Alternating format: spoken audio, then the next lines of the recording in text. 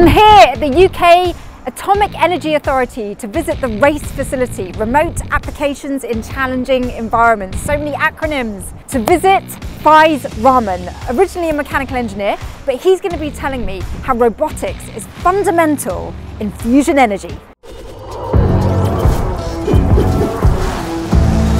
There are two types of nuclear energy. One is fission, one is fusion, one is not so popular, and one is super cool. It happens on the sun, and we're trying to recreate it here on Earth, and we have never been so close. So atoms are fused together, a lot of energy is released, Yes. and we're trying to harness that energy to power our lives. Yes, essentially. What we're trying to do here at UKAEA is we're trying to achieve fusion. We're trying to do something that's really new, really important to us as a species. And it is quite difficult, and it's also quite dangerous for a lot of people. So like trying to work within a fusion environment is like radioactive, so therefore not very safe for humans. So the idea is we want to get humans out of the way. We want to keep humans safe, and we use robots instead, because robots are a lot easier to use within that kind of environment. It gets people out of the way, and if a robot breaks, that's fine, but so long that's better than a human actually getting hurt. So give me a whistle-stop tour of fusion. Where are we today with it? We're on our way. So we're here at Culham, where we have JET, so that's the Joint European Torus, which currently holds the record for our longest sustained fusion. So we are currently underway. We're understanding a lot more about fusion now than we did like 70 years ago when it first started. This is Spot, which is a robot from Boston Dynamics. You can see its little camera moving around there. Currently we have Spot being tested. We're trying to identify a use case for it in terms of maintenance. So Spot itself is a very robust machine, it's a very robust robot. Oh, gonna give way for it. It's currently doing a bit of a patrol, looking at different cubicles to check that they're working okay. And the idea for our use case for Spot is we want to be able to use it in an environment where humans can't go, similar to what we're doing.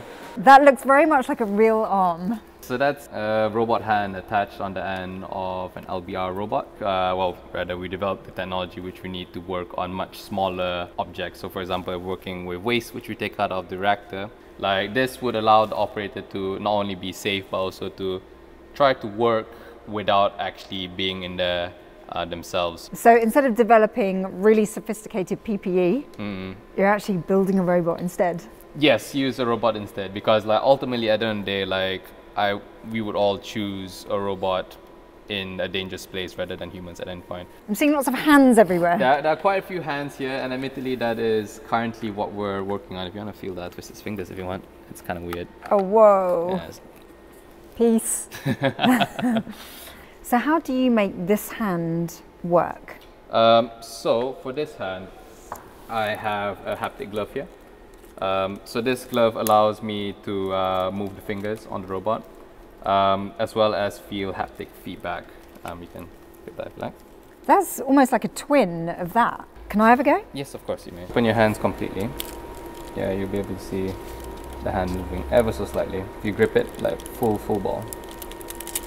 There you go. Tell you what, I will set up the robot now, and then I'll move the robot, and then you can move the hand. We can pick stuff up together, it'll be fun. This is what I call teamwork.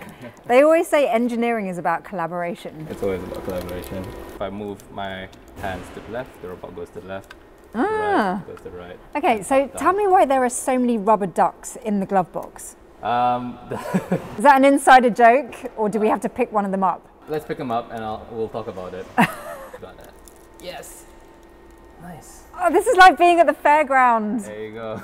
This is a big claw machine. In software engineering, we have something called rubber duck debugging. And rubber duck debugging is essentially our way of trying to solve our problems by talking to a rubber duck.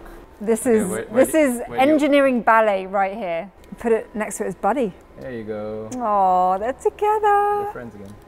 I mean, with all this robotics, how much closer does that get us to achieving fusion energy? I'm going to be a bit biased here, but there are two main challenges with fusion. Number one is getting fusion to happen. So like all the physics, science necessary to make it a thing. And number two is maintenance. It's all well and good if you create a reactor, or rather a fusion machine, but there's no point if it breaks the next day. Because once it starts running and close it up, you can't go in unless you wait for a bit to cool down. So the question is not, are robots taking over humans. It's actually robots that are essential Yes, for achieving fusion energy. exactly. And us here at RACE at UKAEA, we're very keen to help out in the robotics side to make sure that as far as maintenance is concerned, we can do it. That's our kind of focus, so to speak. Well, if you want to feel superhuman, you study engineering and you get to wear awesome robotics like this. Thank you so much for No today. worries. Thank you so much for coming.